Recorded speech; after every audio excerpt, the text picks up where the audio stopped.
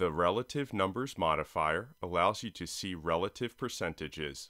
You can use it to see the impact of specific selections relative to the selection, relative to the total, or relative to other fields. You can change the basis upon which the relative number is calculated. In the first example, we are going to use a bar chart and add the category name as dimension and the sum of cost of sales as a measure. First, we are going to change the number formatting to percentage. Then, we are going to turn on value label and change the sorting of the data.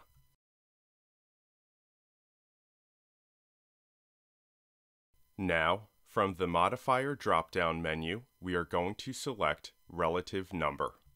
As you can see, the percentage value in the bar chart has been changed and now shows relative percentages. You can also set the modifier in different ways. In the second example, we create another bar chart, and this time we add year and quarter as dimensions and the sum of sales as a measure. For the appearance, we are going to select the stacked option and enable the value and segment labels. We change the number formatting to percentage, and then from the modifier drop-down menu, we are going to select relative number again. This time, for selection scope, we will select current selection, and for dimensional scope, we will select respect one dimension. In this way, the percentage will be relative to the selected dimension.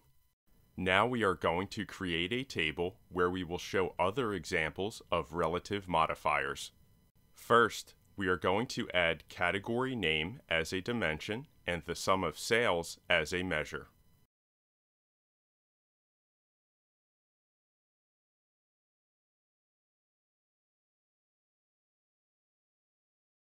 Then we are going to add another measure for the sum of sales.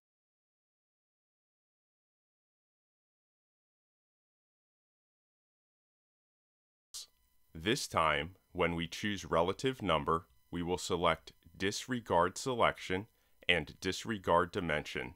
We will label this example total and disregard.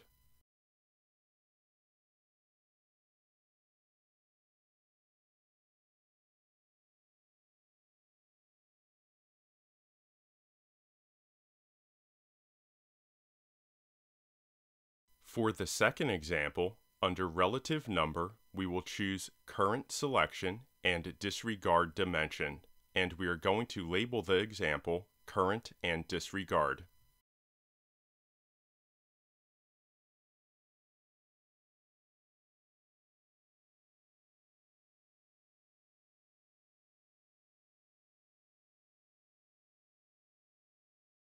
And for the final example, under relative number, we will choose select a field value.